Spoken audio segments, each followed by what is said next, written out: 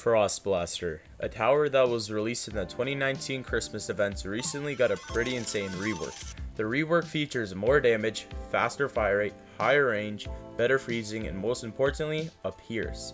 I won't get into all the details, but basically Frost Blaster is able to pierce 3 enemies at base level and 7 at max.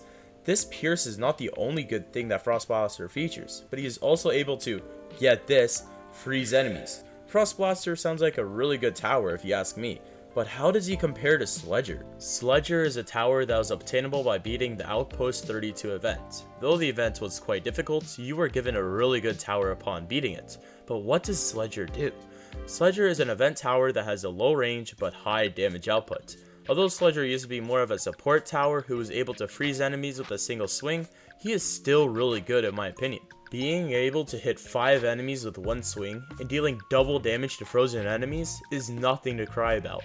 Since Sledger deals 110 damage at max, you could potentially deal 1100 damage with one swing, if you combine that with the pierce and double damage of course.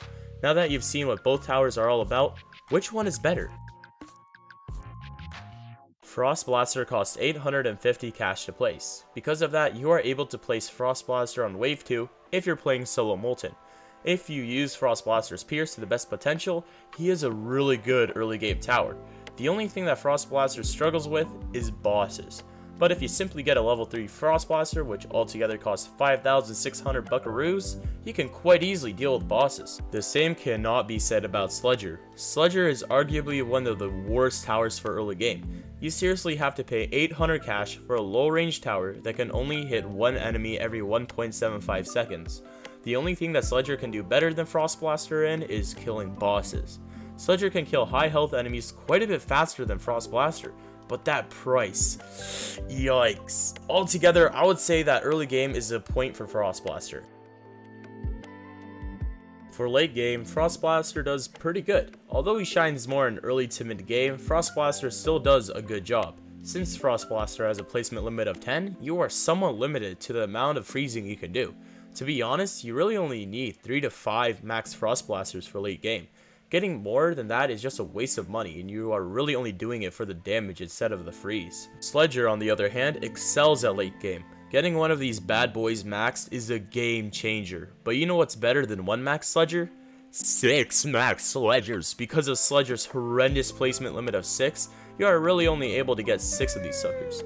But that's not saying that it makes a tower bad, because they can deal so much damage while also being able to freeze enemies.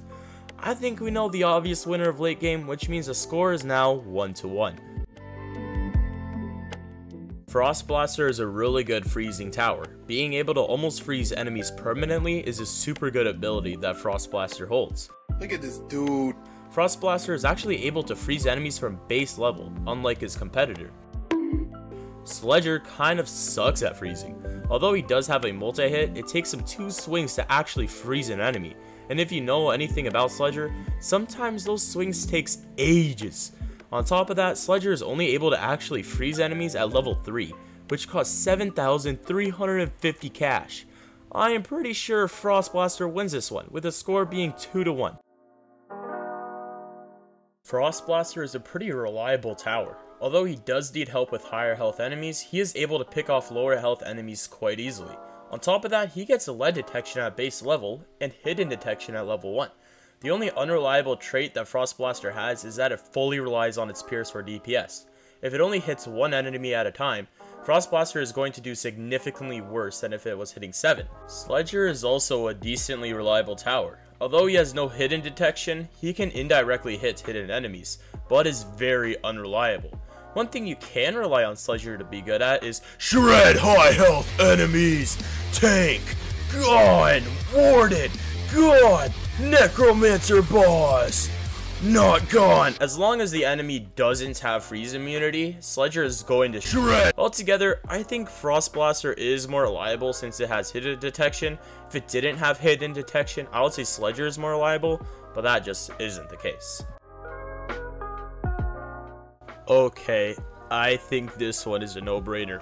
4-1. Frost Blaster is good when it comes to freezing enemies. Being able to almost permafreeze is just too good to pass up on.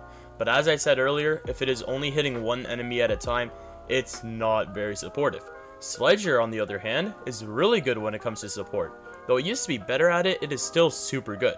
If you place a bunch of Sledgers close together like I did in this clip, you can create a roadblock for the zombies and very few will actually cross it.